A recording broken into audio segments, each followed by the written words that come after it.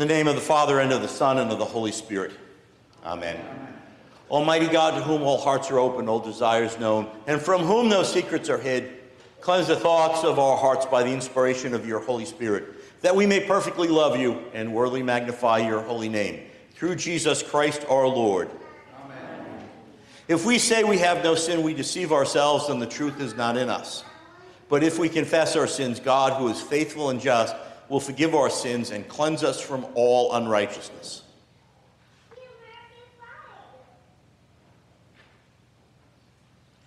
Most merciful God, we confess that we are in bondage to sin and cannot free ourselves.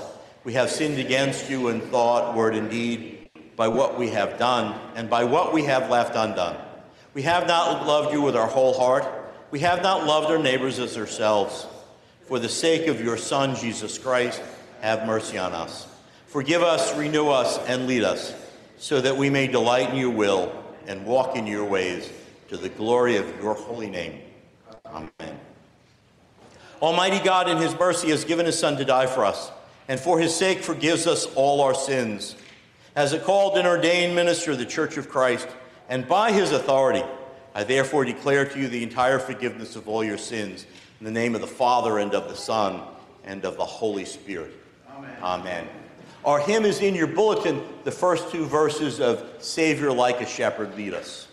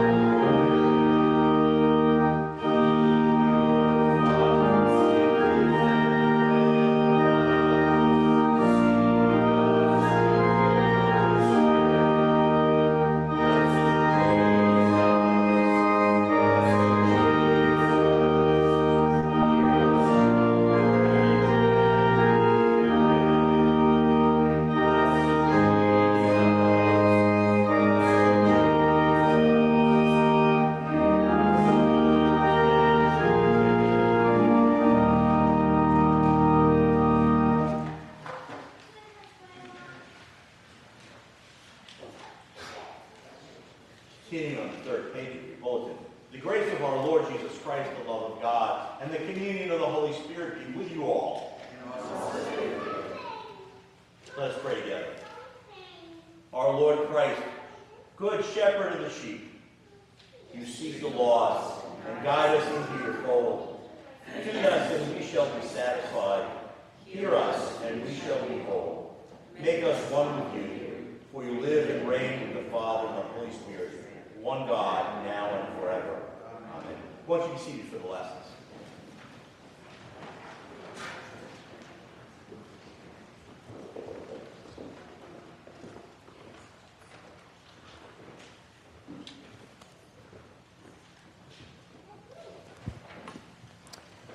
The first reading is from the 4th chapter of Acts.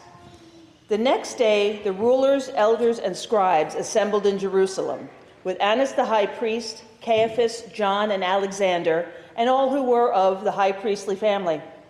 When they had made the prisoners stand in their midst, they inquired, "By what power or by what name did you do this?"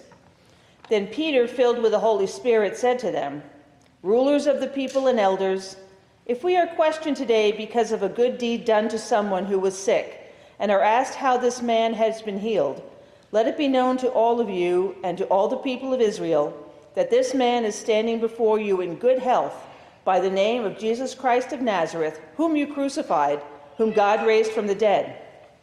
This Jesus is the stone that was rejected by you, the builders. It has become the cornerstone. There is salvation in no one else, for there is no one under the name of heaven given among mortals by which we must be saved." The second reading is from the 3rd chapter of 1 John. We know love by this, that Jesus Christ laid down his life for us, and we ought to lay down our lives for one another. How does God's love abide in anyone who has the world's goods and sees a brother or sister in need and yet refuses to help?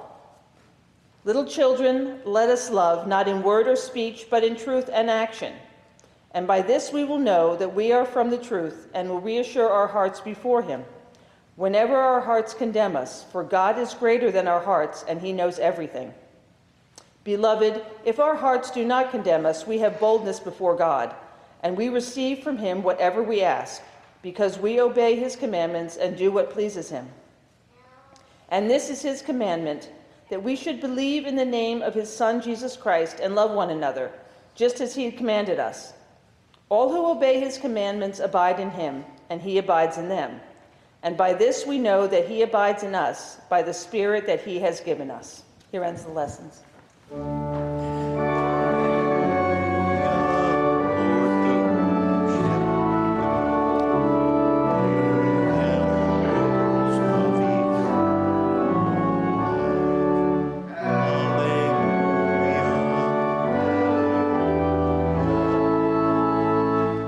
The Holy Gospel according to St. John, the 10th chapter.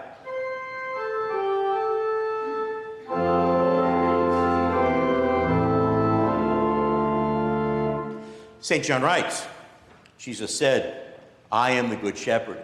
The good shepherd lays down his life for the sheep. The hired hand, who is not the shepherd and does not own the sheep, sees the wolf coming and leaves the sheep and runs away. And the wolf snatches them and scatters them. The hired hand runs away because a hired hand does not care for the sheep. I am the good shepherd.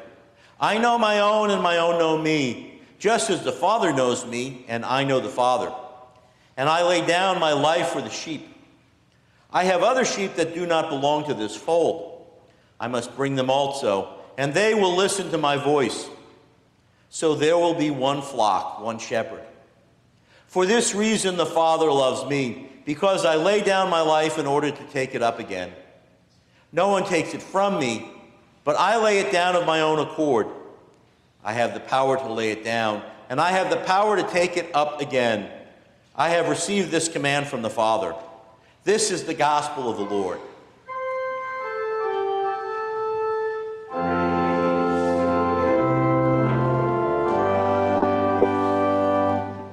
Let me invite the kids up for the children's sermon.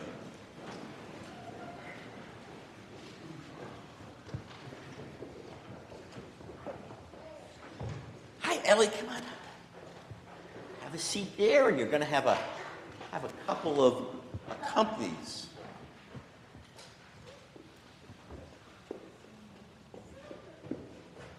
Hi. So I'm going to give you a copy of this.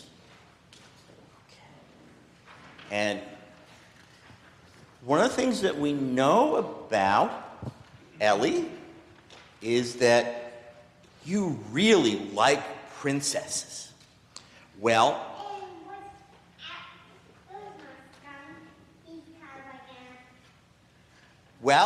skunks are good, but let's talk about princesses and queens for the moment, okay?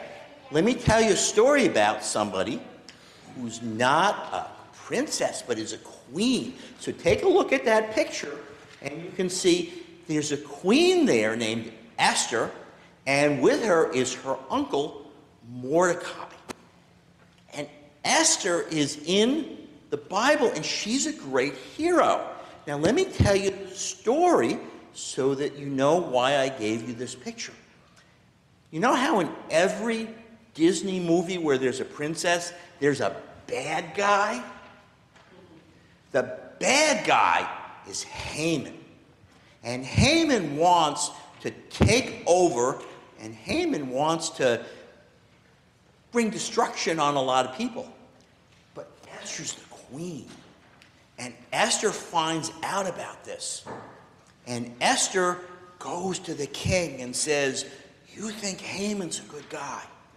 He's not. Haman is bad. And he's trying to bring destruction to the whole country." Now, this takes place in Persia a long time ago. And when Esther... Yes, well, there are some movies about this. Maybe Mom can find you a movie about it. All right? Esther goes to the king, and the king says, "We can't have this. Haman is a terrible person." So what happens at the end of every Disney movie?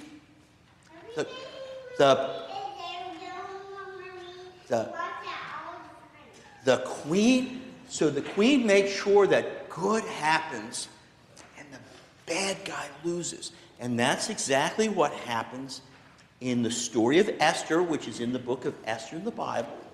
And of course, we're going to bring that. You have a purple Bible? Purple Bibles are the best Bibles. Well, I'm glad you have a Bible. And not to ignore, how are you guys doing? Kind of interesting being up here for the first time, isn't it? But listen, I'm glad to have you here. The story about Haman is good for little girls and little boys, and for big girls and for big boys. So this is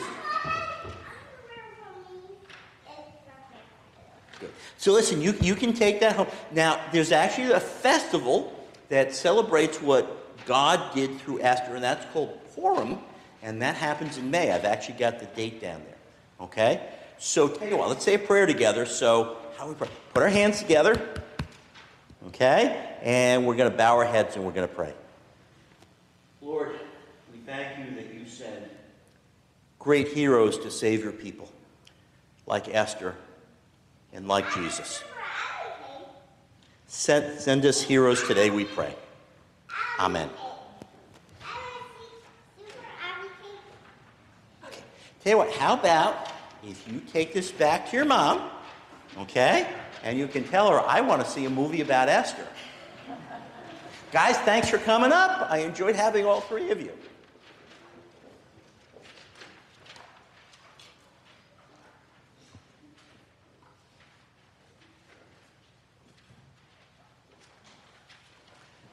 And now I again invite you to pray with me. Let us pray. May the words of my mouth and the meditations of our hearts be acceptable in your sight, O Lord, our rock and our Redeemer. Amen. So today is the fourth Sunday of Easter, and every year on the fourth Sunday of Easter we celebrate Good Shepherd Sunday. Our hymns revolve around the theme of Jesus the Good Shepherd, as well as the blessing that is Holy Communion. Good Shepherd Sunday always involves reading a gospel lesson from the 10th chapter of John's Gospel. 10th chapter of John's Gospel is all about Jesus the Good Shepherd. And for congregations that read a psalm as a part of their worship, the psalm is always the 23rd psalm, a well-beloved psalm, and you can look that up at home. On this joyous Good Shepherd Sunday, we're going to sing the hymns we already sang, Savior like a Shepherd lead us, and at the end of the service, we'll sing The King of Love, My Shepherd Is. And in the lessons, we hear that Jesus is the Good Shepherd who lays down his life for the sheep. The Good Shepherd knows the sheep, and the sheep know the Good Shepherd. Now, the image of the shepherd is used frequently in the Old Testament, but in a way that's different from what we might expect. In the Old Testament, the image of the shepherd is a royal image. It is the king of Israel or the king of Judah remember that what we now know as Israel was split after the death of King Solomon. It is the king of Israel or the king of Judah who is supposed to be the shepherd of the people. Supposed to be, but often not. Sadly, the kings of Israel and Judah were generally bad kings. They did not care for the people. They did not follow God's laws. About 550 years before Jesus was born, the prophet Ezekiel will denounce all the kings who failed to be good shepherds. God announces that God will become the shepherd of the people, since the kings had done a terrible job of caring for the lost, the poor, and the sick. When Jesus announces that he is the good shepherd, Jesus is challenging both the Roman military administration and the Jewish Sanhedrin. Jesus will provide what the kings and the Roman administrators and the Judean high priest would not do. Jesus will care for the people. Jesus will love the poor and the outcast. Well, today, the indictment that the rulers of the people do not really care about the poor and the sick and the outcast still holds. Yes, there is some societal care for those in need, but can anyone really argue that all public servants are dedicated to the care of the poor and the hungry? I doubt anybody would make that argument. What does it mean for Jesus to be the good shepherd and to be our good shepherd? Well, I think we can take away three lessons. First, Jesus loves us. We can delight in the shepherd who seeks out the lost. We can know that God loves us even during the times when we go astray, the times when we are threatened by wolves. There are plenty of times when bad things happen to good people. It is then that we look to Jesus, our good shepherd. And when our lives are going well, we can look to the good shepherd who lays us down in green pastures and leads us beside still waters, and who restores our soul. Well, second, we can do our best to be part of the flock. Yes, if we get lost, Jesus, the good shepherd, will go looking for us. But isn't it better not to get lost in the first place? I mean, who wants to be wandering around in the wilderness hoping that the shepherd will find you? I remember in school as I was handed crayons and various things to color, and I remember being told, stay within the lines. The lines are your friend. Well, that's a good lesson for life. It's heartbreaking when we find ourselves in trouble and we take a hard look and we see, you know what? We got ourselves into trouble. We're looking at Jesus to get us out, but we got ourselves into this mess. We wandered off from the flock. I remember some lessons I learned early on. What would I do if I thought my mother was watching me? And if I wouldn't do something because I thought mom was watching me, maybe I shouldn't do it when mom's not watching me. Well, what would I do if I knew that my actions would be on local news the next day and everybody would know? So in short, stay with the flock. Listen to the voice of the Good Shepherd. Well, third, Jesus loves all the people around us. Jesus is the Good Shepherd. Can we not also, on our own, seek to be shepherds in the world in which we live? Can we not, in Jesus' name, care for the poor, the outcast, the stranger, and the sick? Now, exactly what it means for us to be shepherds to those around us varies. I'm always touched when somebody in the congregation says, well, I'm not available to go to this meeting or come into the church office at this time because I'm driving somebody else to the doctor. And I always think, okay, things are going well. Keep doing that. I'm touched by the people I know who deliver Meals on Wheels. I'm touched by those who help out in any number of ways, from providing child care to cleaning to financial charity of any kind to somebody in the family or a neighbor or just a total stranger. Now, we can never be the Good Shepherd, but perhaps we can be a Good Shepherd. We can bask in the love of the Good Shepherd. We can do our best to stay with the flock and not get lost. We can be a shepherd to some small number of those whom Jesus loves. We just sang, Savior, like a shepherd lead us, much we need your tender care. The fourth verse reads this way: early let us seek your favor. Early let us do your will. Blessed Lord and only Savior, with you and with your love our spirits fill. Blessed Jesus, you have loved us. Love us still. So when you leave church today, keep in mind the Good Shepherd. Stay with the flock. Listen to the voice of the Good Shepherd. And then figure out how you can be a good assistant shepherd. Amen.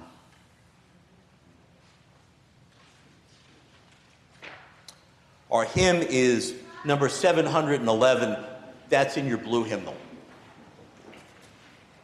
The first two verses. I invite you to rise.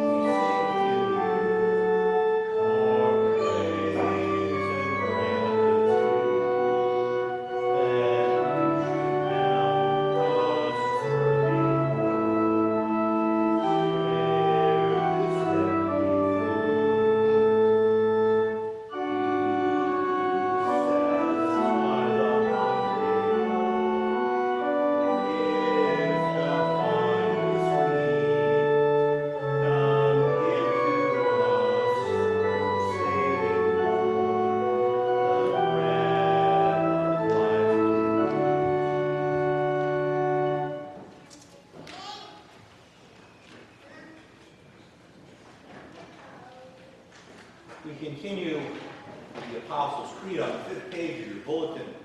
Before I do that, it occurs to me, I showed the kids. I never showed you the picture of Esther and Mordecai. And if you want a copy, see me later. I've got it. Let us confess our faith using the words of the Apostles' Creed. In God. I believe in God, the Father Almighty, creator of heaven and earth. I believe in Jesus Christ, his only Son, our Lord. He was conceived by the power of the Holy Spirit and born of the Virgin Mary.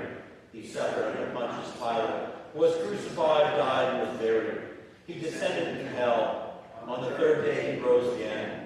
He ascended to heaven and is seated at the right hand of the Father. He will come again to judge the living and the dead. I believe in the Holy Spirit, the Holy Catholic Church, the communion of saints, the forgiveness of sins, the resurrection of the body, and the life everlasting. Amen.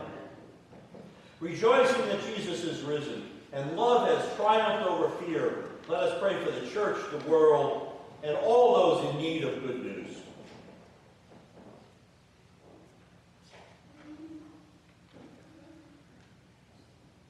Shepherding God, you gather your church wherever we wander from you and one another.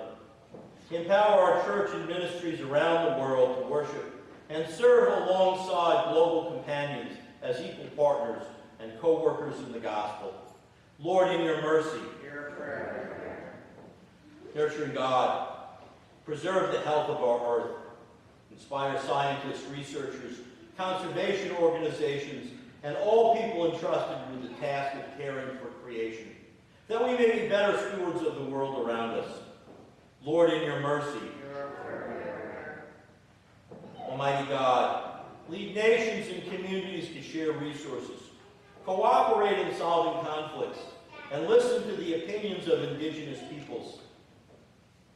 Help all those with power to share it and to use such power for good. Lord, in your mercy, hear our prayer. Loving God, protect the very young and the very old, those living without housing, victims of domestic abuse, and all who live with chronic illness or compromised immune systems. Heal the sick. Guide communities to actively care for people who are vulnerable. Lord, in your mercy, hear our prayer. Gracious God, help this in all communities of faith to listen for your voice. Call us away from things that distract us from following you. Invite us to more deeply love and serve people who are lonely, isolated, and on the margins. Lord, in your mercy, hear our prayer. Living God, we give thanks for our ancestors in faith, including Anselm of Canterbury, and all who labored to help generations understand the good news of the gospel. Strengthen us to share the good news in our own day. Lord, in your mercy, hear our prayer. Into your hands, most merciful God, we commend all for whom we pray, trusting in your abiding love, through Jesus Christ, our resurrected and living Lord. Amen. The peace of the Lord be with you always. I invite you to be seated for music at the offering.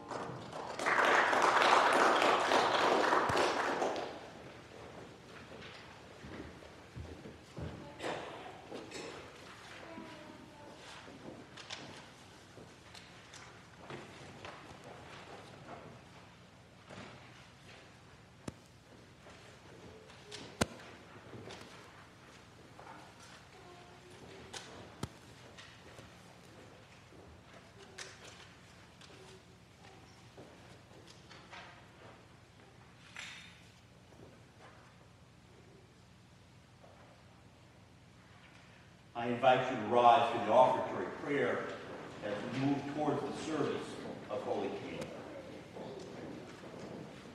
Let us pray together. Risen One, you call us to believe and bear fruit. May the gifts that we offer here be signs of your abiding love. Form us to be your witnesses in the world. Through Jesus Christ, our true vine. Amen.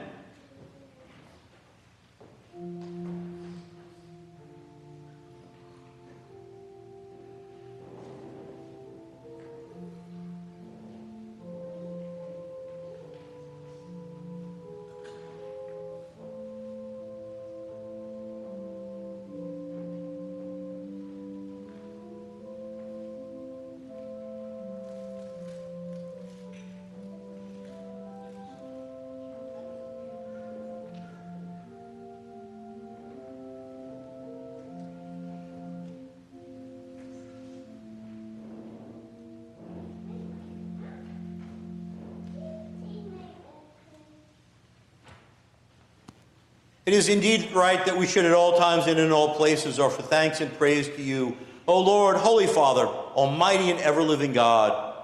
But chiefly we are bound to praise you for the glorious resurrection of our Lord. For he is the true Passover Lamb, who gave himself to take away our sin, who by his death has destroyed death, and by his rising has brought us to eternal life.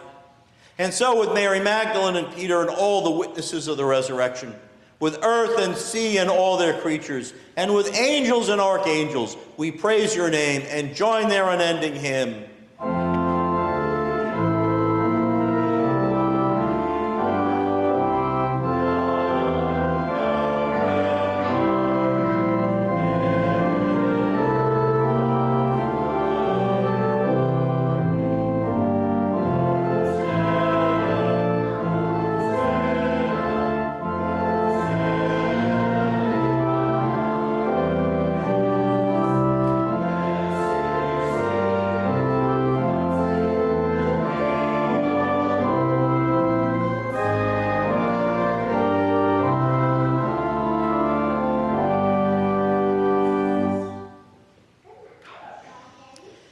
In the night in which he was betrayed, our Lord Jesus took bread and gave thanks, broke it and gave it his disciples, saying, "Take and eat. This is my body given for you.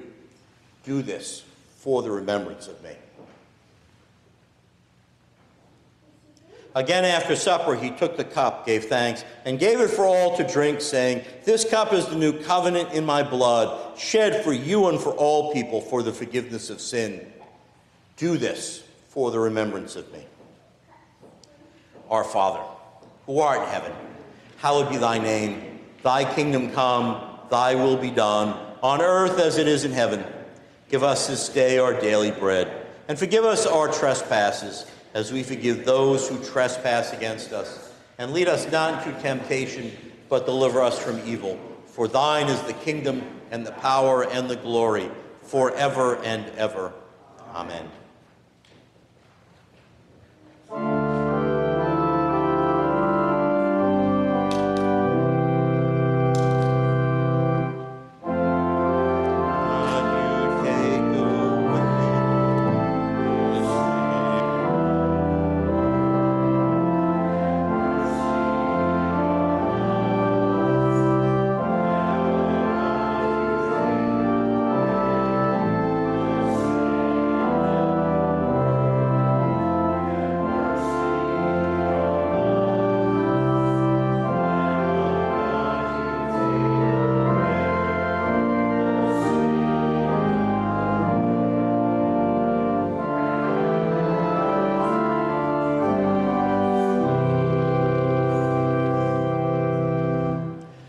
The risen Christ is made known to us in the breaking of the bread.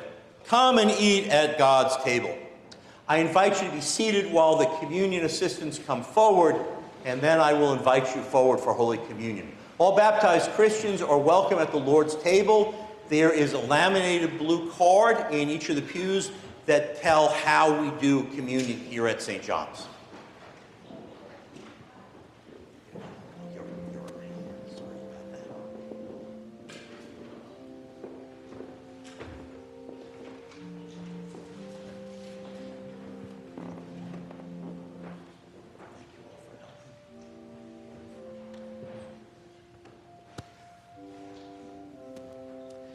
bless you and keep you in the covenant of your baptism. Amen. The body of Christ given for you. The body of Christ given for you. The body of Christ given for you.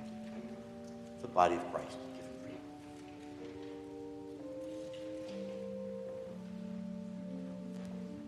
The blood of Christ shed for you. The blood of Christ shed for you. The blood of Christ shed for you. The blood of Christ shed for you.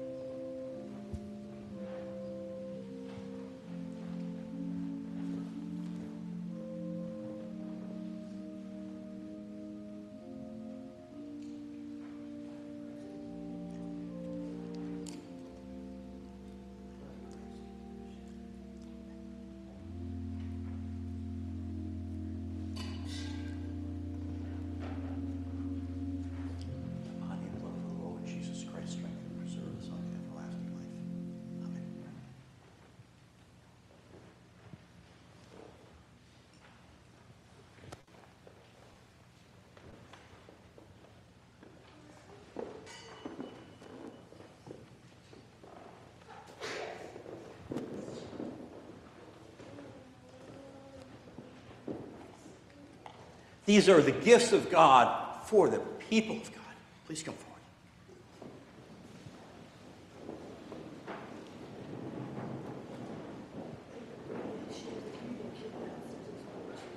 Yeah.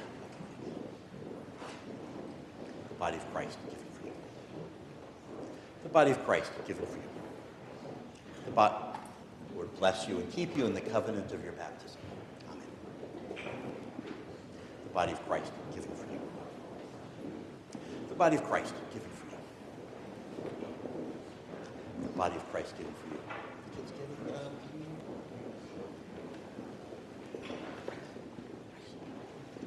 Lord bless you and keep you in the covenant of your baptism. Amen. Bless you and keep you in the covenant of your baptism. Amen. The body of Christ given for you. The body of Christ given for you. The body of Christ given for you. The body of Christ given for you. The Lord bless you and keep you in the covenant of your baptism. The body of Christ given for you. The body of Christ given for you. The body of Christ given for you. The body of Christ given for you. The body of Christ given for you. The body of Christ given for you. The body of Christ given for you.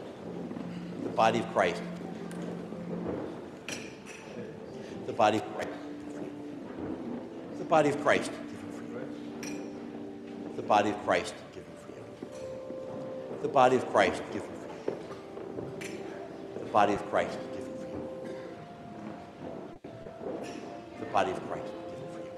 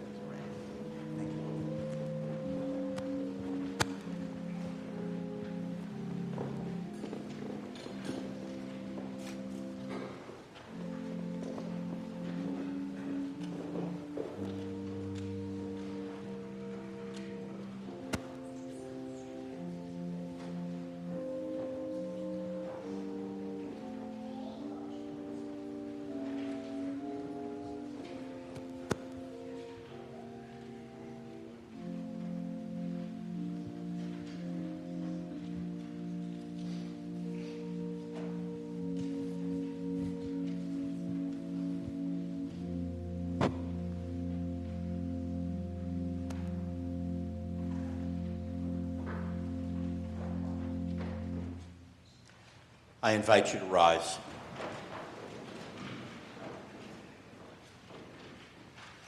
The body and blood of our Lord Jesus Christ strengthen and preserve you unto everlasting life. Amen.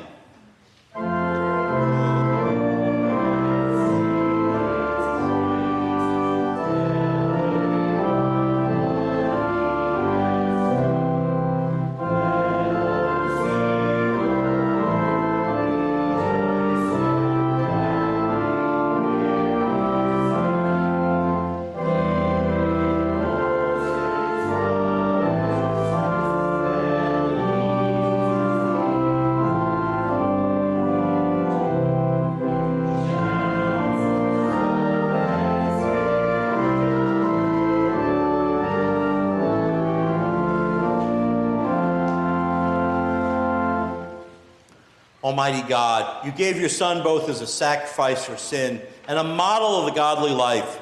Enable us to receive him always with thanksgiving and to conform our lives to his, through the same Jesus Christ our Lord. Amen. The Lord bless you and keep you. The Lord make his face shine on you and be gracious to you. The Lord look upon you with favor and give you peace. Amen. Amen. Our hymn number 456 in your green hymnal, The King of Love, My Shepherd Is, the first two verses.